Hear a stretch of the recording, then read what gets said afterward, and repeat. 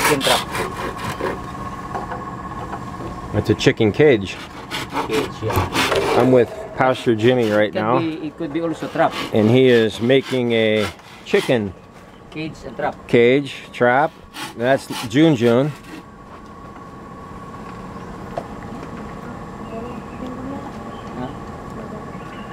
Helping him. There we go. It's all made out of bamboo. We have no, like this one in America. Dili? No.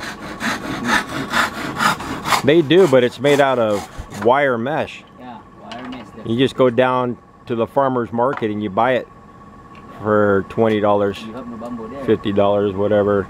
But I like the bamboo. This is all natural.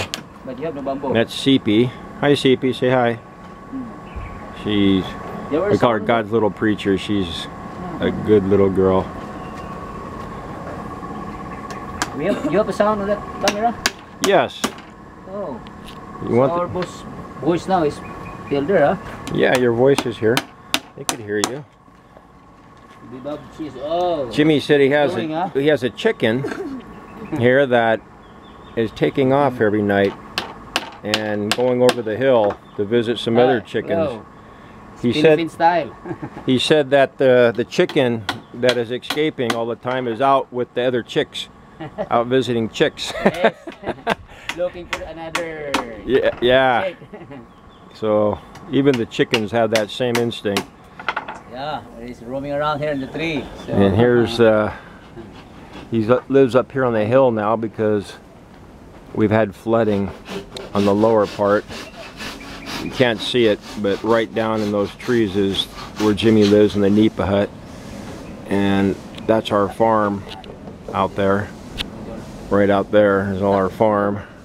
House here. All this area, the river's here, and it flooded this whole area here. So he's up here on the hill. He built this Nipa, we call it a Nipa hut, 2-story. Let's get back to the chicken cage here. We will check back with Jimmy here in his cage when he is finished. Almost. And it.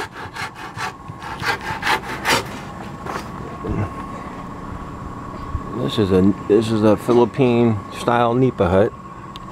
With de-ice. Yes, sir. Huh? Nipa, but de-ice.